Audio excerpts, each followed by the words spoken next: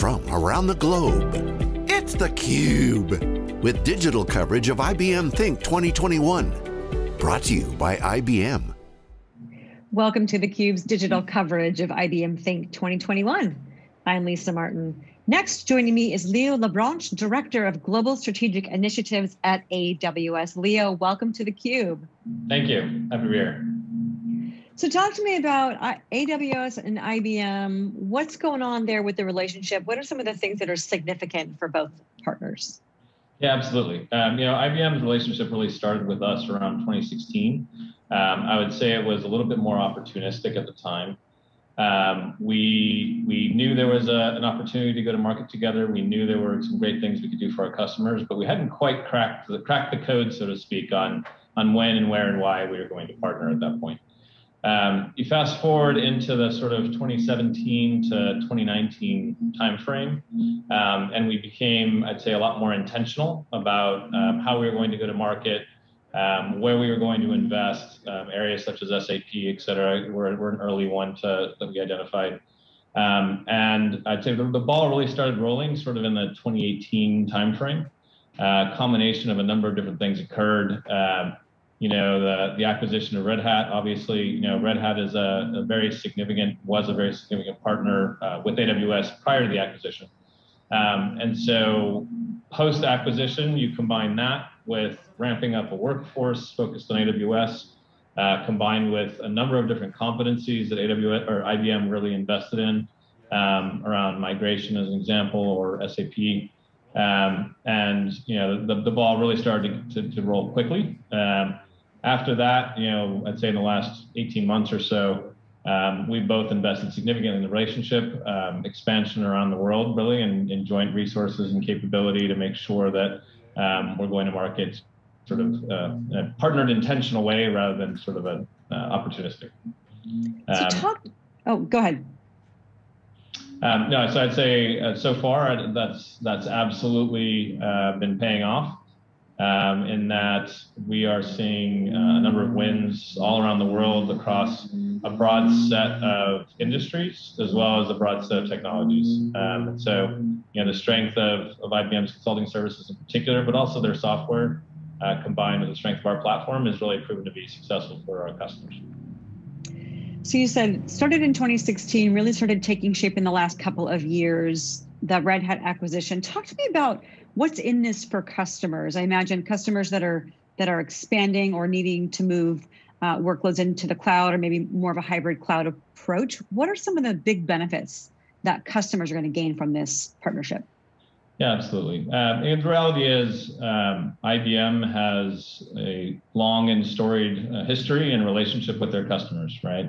They run and manage many of the workloads. They really know the customer's business incredibly well.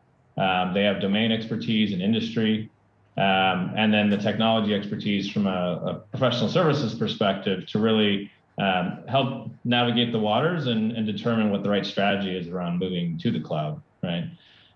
You combine that with the depth and breadth of the skills and capabilities and services that AWS provides, and the fact that IBM has invested significantly in making sure their professional services are deeply steeped in our technology and capabilities. It's a great combination of really understanding the customer's needs, plus the art of the possible, honestly, when it comes to technology that we provide. Really can accelerate both and mitigate risk when it comes to moving to the cloud. That risk mitigation is key. So you guys AWS recently launched, I'm going to get this right, Red Hat OpenShift service on AWS, or ROSA. Can you talk to me a little bit about ROSA? Yeah, so Red Hat, obviously very well known and ultimately adopted within the enterprise. We have built a fully managed service around Red Hat on AWS. What that means is you'll have access to essentially the capabilities that Red Hat would normally provide, but all containerized within a solution that allows you to have access to AWS services, right? The other benefit here is normally you would get sort of a multi-vendor sort of invoicing and cost model, right? Where you get billed from Red Hat, get billed from Amazon, you get billed from IBM. In this case, it's essentially a holistic service in which there's a single sort of invoicing and vendor relationship, right? So it's a combination of capabilities that normally would be provided via Red Hat, combined with access to cloud and all the interfaces and capabilities around OpenShift, et cetera, that you could do there, plus a more interesting and beneficial commercial model. So streamlined pricing model, streamlined operating model for customers. Talk to me about some of the customers that have adopted it. Give me a look into some of the industries where you've seen good adoption and some of the results that they're gaining so far. Yeah, absolutely. So no big surprise, right? The existing customer base that currently uses Red Hat Linux and some of the options in OpenShift, et cetera, that are out today are then the right customers to potentially look at this when it comes to moving forward. Industry-wise, certainly there are areas within financial services, banking, insurance, et cetera. We're also seeing some around manufacturing, a little less so, but some in media and telco as well. So it's a broad swath. I mean, the applicability of Red Hat and OpenShift is somewhat universal, but the early customer base is largely been sort of in those three areas. What I'm curious, what the key target audiences are? These Red Hat customers? Are these AWS customers, IBM, all three? If there are existing customers that are currently using Linux or using Red Hat, if there are a customer who currently has a relationship with either AWS or IBM, there's an opportunity to essentially look at it from any of the angles. If you're already on cloud or you've already experienced AWS in some shape or form, there's an opportunity potentially to leverage ROSA to further expand that capability and also have some more flexibility, so to speak. If you're already using IBM as a professional services provider and advisory firm, then they absolutely have the expertise and understanding of this product set to help you understand how it could be best leveraged, right? So you can kind of look at it from either of the dimensions. If it's a customer that's completely new to all of us, then we're happy to talk to you. But it's something that will definitely take a little bit more explanation to understand sort of why you should or shouldn't consider sort of this multi-cloud OpenShift type solution. Talk to me from your opinion about why IBM for SAP on AWS. Why should customers go that direction for their projects? Yeah, IBM has over 40 years of experience in implementing SAP for their customers. Right. They've done, I think it's over 6,000 SAP migrations, 40,000 global SAP consultants around the world. Right. So from a capability and depth of experience, there's a lot of nuance to doing an SAP implementation, particularly one that's then moving from on-prem to the cloud. They've got the experience. Right. Beyond that, they have industry-specific solutions that are pre-configured. So I think that there's 12 industry-specific industry solutions pre-configured for SAP. It allows roughly 20 to 30% acceleration when it comes to implementation of the platform. So combination of just depth of experience, depth of capability, combined with these solutions to accelerate are all key reasons for sure. The acceleration you bring up, is interesting because we saw in the last year the acceleration of digital transformation projects and businesses needing to pivot again and again and again to figure out how to survive and be successful in this very dynamic market in which we're still living. Anything industry-wise specific that you saw that was really driving the acceleration and the use cases for ROSA in the last year?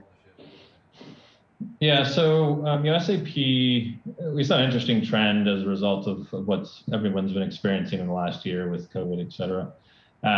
Many organizations postponed large ERP implementations and large SAP migrations because of what you just said, right? They weren't entirely sure what would need to be done in order to survive either competitive threats or more just the global threats that were occurring. So what we saw was really none of the transformations went away. They were put on hold for a period of time, let's say 6 to 9 months ago, maybe even a year ago almost. In lieu of, I would say, more top-line revenue generating or innovative type solutions, that maybe were focused specifically at the changing dynamic with COVID.